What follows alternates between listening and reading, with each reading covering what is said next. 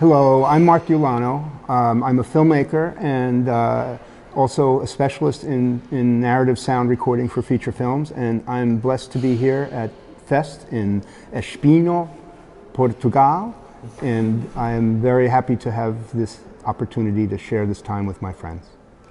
Okay.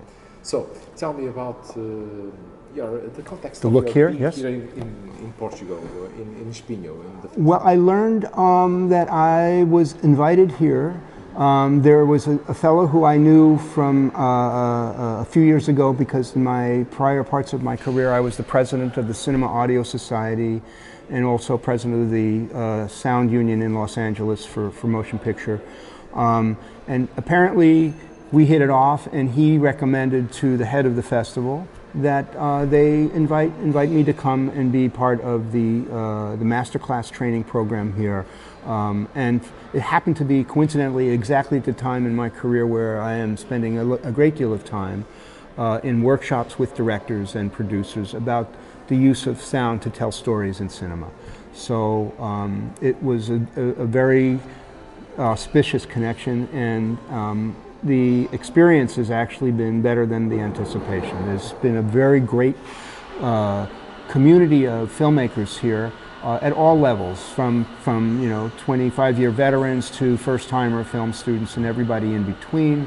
But we all have the same religion of making films, and so that passion has been a sort of a universal tribal connection that I enjoyed very much. You've talked to a lot of people. What do they ask you? What do they different things. One is, how do I, as a director, think about this work that you bring to my film? Another is there's a great interest in anecdotes of different experiences I've had on different films with different directors and different stories. And the third is just kind of a philosophical conversation about the life in movies and how do we balance the intense, obsessive, compulsive passion of being in this work, which is a combination of the circus, the opera, the military, and construction companies, and the rest of our lives.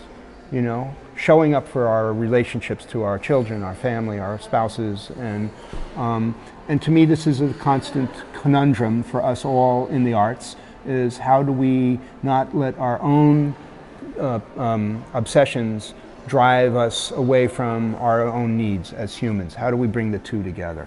And I think it's an ongoing piece of work that, like marriage and other relationships, you always are working at. And so that's a good conversation. But sound, it's an obsession or a passion? Yes. The two. Sound is an obsession and a passion. I come originally, I'm a second generation musician. My father is a very famous jazz musician, writer, teacher in New York City. And I studied with him for 4 years as a private student, as all his other students. I didn't get any special, I had to get on the bus and go to his studio in New York, and then, and it was a wonderful introduction to the idea of becoming disciplined in your instrument, becoming good at a thing so that it becomes the platform to grow into other things. And by the time I hit my 13th or 14th year, I was, 4 or 5 hours a day practicing on my instrument, but I fell in love at that point in making movies. I had a good mentor in junior high school and high school, and I was making movies on 16mm and 8mm, and won some awards, got encouragement, became very close friends with another colleague, a filmmaker in high school, and went on to film school in the early 1970s, at a time when most people in the film industry had not come through that path. And I later kind of looked back and realized I was part of maybe the first generation of fine arts majors to come into the crafts of film and television with this passion as artists to make film, tell stories, and my career is sort of in two places. I direct documentaries, but I also tell stories in narrative form in feature film world, and sound is one of the great instruments for that, because it goes to the heart before it goes to the brain.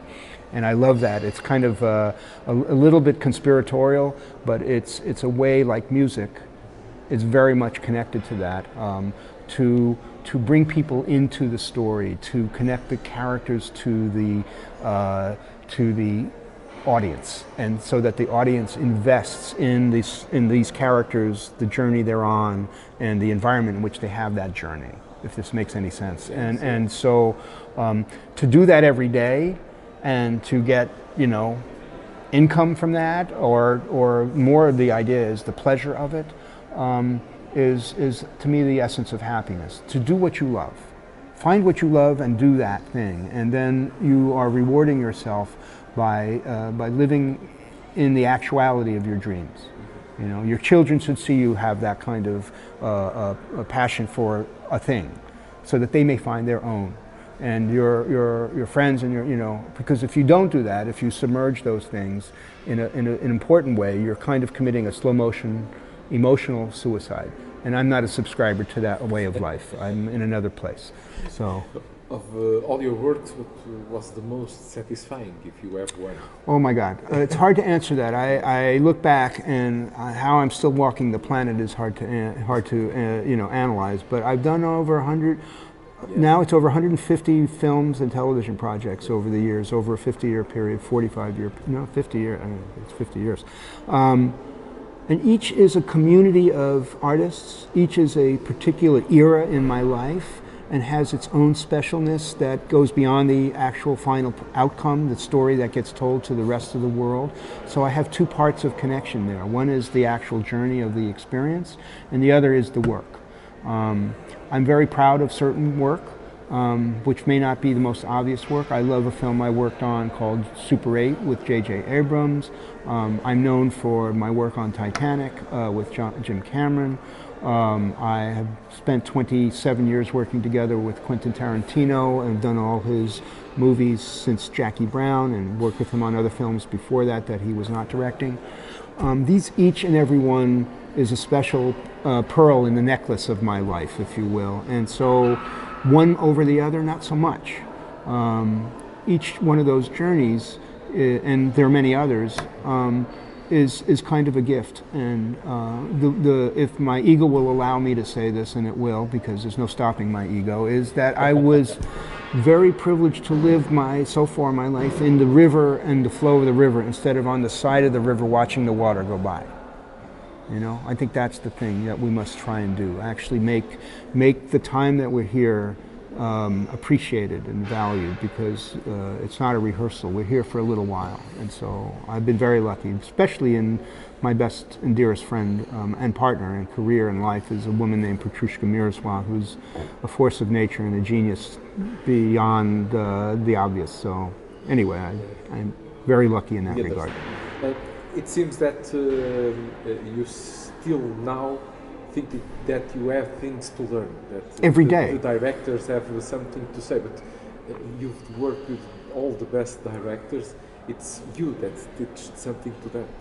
Well, we should keep our brain growing and getting something new to happen all the time. I never come to a project with an ideology of approach. I come to a project hoping for discovery. What will I learn here?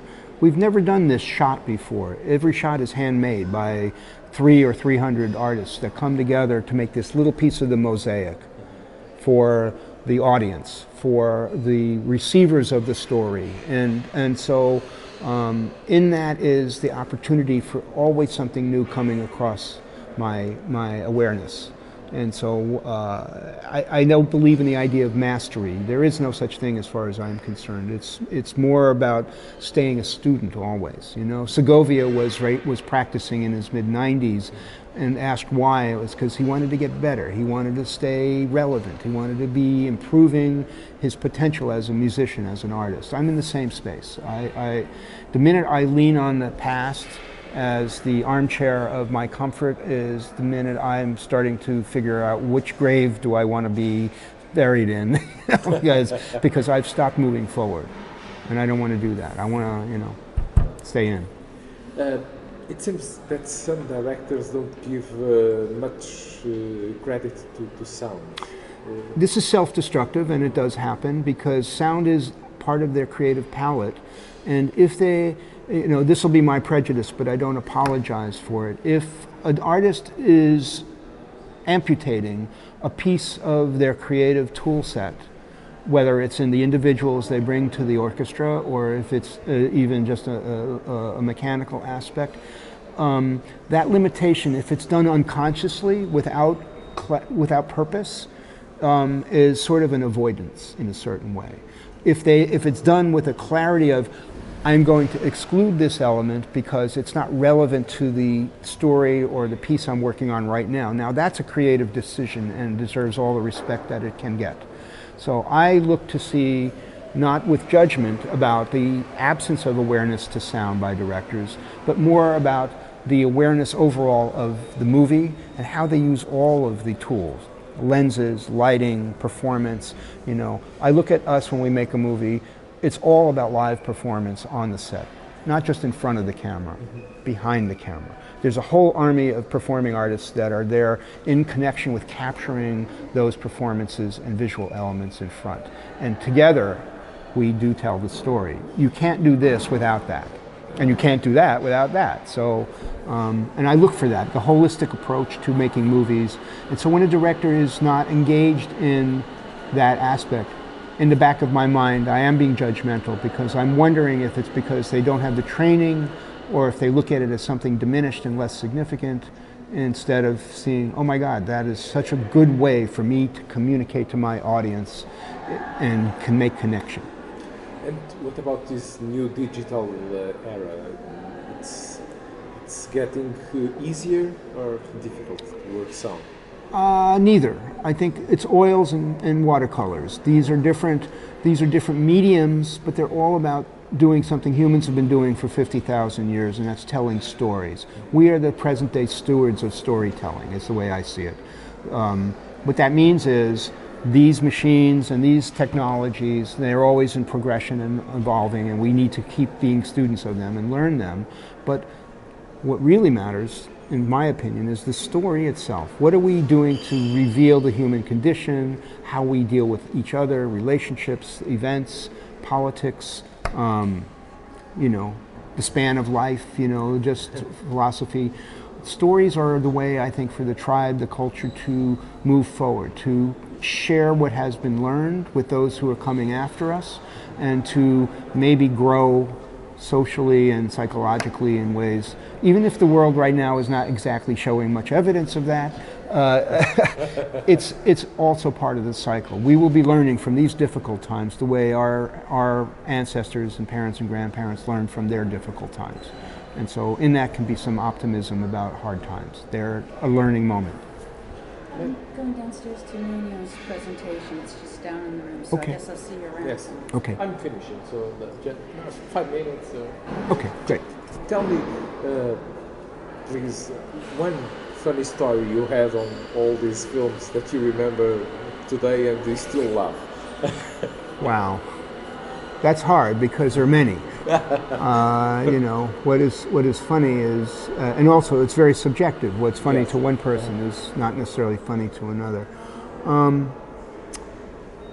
I will tell you a story. It may not be funny, but I'll tell you a thing that I am very happy to have had the good fortune. We just finished 2 movies this past year. One was Martin Scorsese's Killers of the Flower Moon, and that was followed by I Want to Dance with Somebody, the Whitney Houston biofilm. But a year and a half, 2 years before, we had 2 movies in the theaters also. One was AD ASTRA, James Gray's movie with Brad Pitt and Tommy Lee Jones. And then right after that was a film with Quentin called Once Upon a Time in Hollywood, which was his ode, you know, his day for night, his ode to the love of the life in making the movies. And it was a very special kind of experience. Aside from the movie itself, which has become beloved, it was a very special experience for those of us who've been part of that community of filmmaking with Quentin. Some of us, I've been there for 25, 26 years at the time. There were several other people that had that duration. Our script supervisor had been on every movie Quentin had done. And so, but we also quite a few of us had our adult children were day playing on the movie in different capacities, production assistants or in cast or whatever, you know. And so here we were, having done many movies together for maybe a couple of decades, working together again and having our adult children who grew up around those movie sets also there, and doing this about a movie, about our love of movies. And it's very layered, you know, it's nested thing. And so when something special like that happens, it's unique. You know, this is like a once in a lifetime event.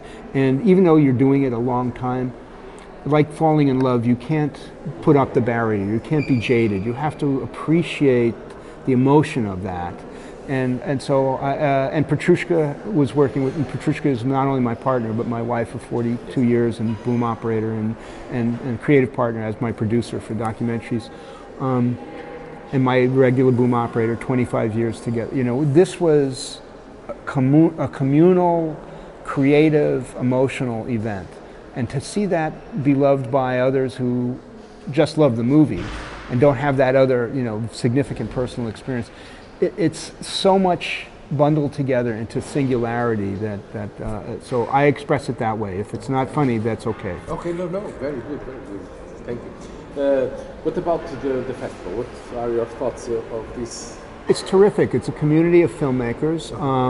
It's operating on several levels. There's master classes here, which are not purely designated to film students per se, but it's across the bar to seasoned filmmakers.